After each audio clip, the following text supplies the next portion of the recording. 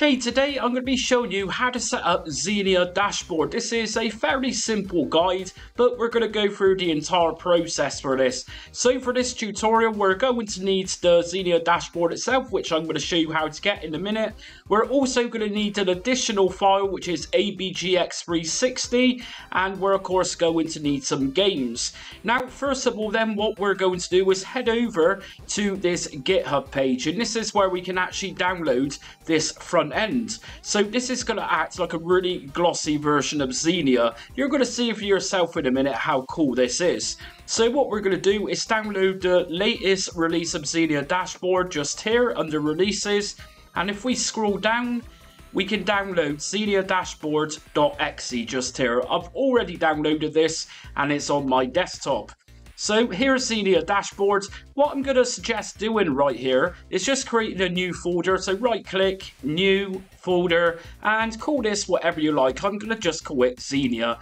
And what I'm going to do from here is just drag and drop Xenia dashboard inside of that folder. I'm also going to drag and drop an ISO file of Forza Horizon inside of Xenia 2. Go inside of Xenia, and from here I'm going to create a new folder and just call this games. I'm going to then drag my Forza Horizon ISO into the games folder. Okay, so next thing we're going to want to do is just open up that Xenia dashboard.executable. Just double left click.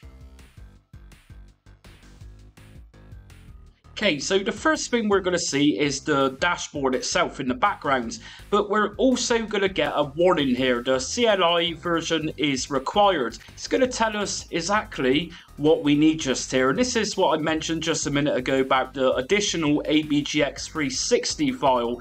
Now, you've actually got a download link just here, so you can go ahead and download that. But for now, what we're going to do is just go to I understand, download in CLI. And if I just close that here, so for now, I'm going to press my Windows key and right click and close window. Now within the Xenia folder that we just created, we've actually got a couple of new folders appearing here since opening up the dashboard. So what we're going to do then is go into the assets folder, into the bin folder, and into the win folder. And it's in the win folder just here that you need to actually extract the ABGX360.exe file. So what we're going to do is just drag and drop it or extract it into that assets bin win folder. And that's it. So we no longer need the zip folder of ABGX360. We can just go ahead and delete that one. Now what we're going to do next is actually take a look at the app data folder. Let me show you what I mean by this. If I go to this PC and go into my C drive, if we go into the users folder, and in my case, it's the Jamie folder. Of course, whatever you named your computer, you're going to see it just here. So Jamie, and from here, we're going to find the app data folder. If we go into roaming, now right at the bottom of here, we're going to find Xenia dashboard.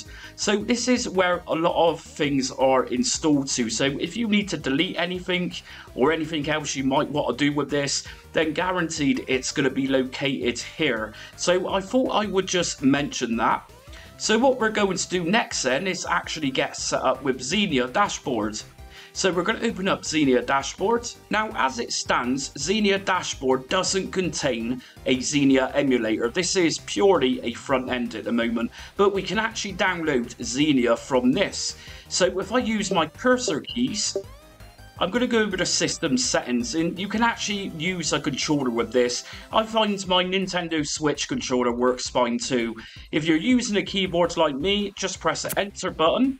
And that's going to bring you into the settings menu. From here, I'm just going to make sure that core configuration is highlighted. If I left click there. Now from here, I recommend using the cursor keys. And once one of these is highlighted, just hover over it. And you can then left click to go into one of these options. But we're going to download the Xenia Canary emulator from here. So again, I'm going to use my cursor button just to go down. And we're then going to hover over and left click on Xenia Canary Windows Downloader. Left click. And that's going to download the very latest version of Xenia Canary. So as we can see, we've now got the latest version. What we're going to do next is actually point this to the game folder that we've already created. So just by using the cursor key, I'm going to go up to game folder, left click, and just here I'm going to point this to my games folder. Now by default it's already gone to that destination. If not, then we obviously need to go to desktop. We're going to go to the Xenia folder and just left click and highlight the games folder, which has got your ISO games in it. Go to select folder. That's now put in place. So what I'm going to do is press the escape button again, and if I then use my cursor buttons, if I go to game library and press the enter button, and here it is. Here's Forza Horizon, and this is ready to play. If I just test this, so let's check this out. And that's then going to act like it's got a real disc in it. As you can see, we got a really cool picture of Forza Horizon here. If I just open this one, and that's going to open up Xenia Canary. We can, of course, use a full screen mode just here. If we go to display, full screen,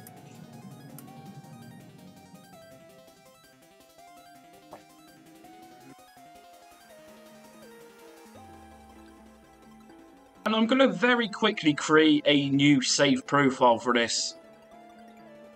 And I'm going to call this Just Jamie. And create.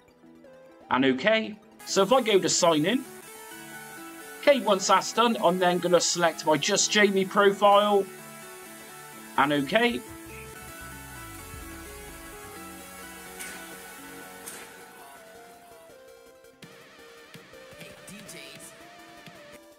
And as you can see, that's working just perfectly from there. Now what we can actually do is customize this front end. If I go up to the Xenia user just here, left click, I can actually customize this by putting a very nice photo of myself sporting a Commodore bag. Or in fact, I'm actually going to use this kinky one just here, which is a photo taken in a strange shop in Whitby. Double left click, and I've now got that image. Now we can actually put a new wallpaper in place. I'm using my controller and I'm going to press the LB and start button to go into settings. And as we can see, this is going to open up this menu here. But we don't necessarily need this for now, so I'm going to press escape to come out. And I'm going to scroll over to system settings. And it's just here, I can actually apply a new wallpaper. So if I go to background wallpaper, I'm going to randomly select a picture from here. So let's just go and select my desktop background for this. And there we go. Very cool stuff. If I press escape to come out, there we go. We've also got sound settings.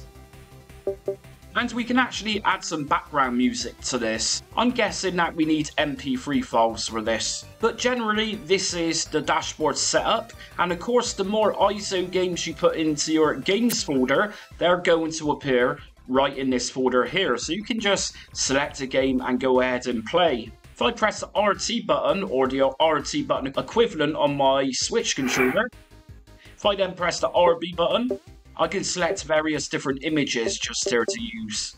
And that's it for today's Xenia dashboard setup guides using Xenia Emulator. Very cool stuff, and I really hope to see some more progress coming on this new dashboard front end. So anyways, if you liked today's video, hit notifications, subscribe and like so you don't miss upcoming retro content here on my channel, Just Jamie. Again, thanks for watching, and until next time, stay retro.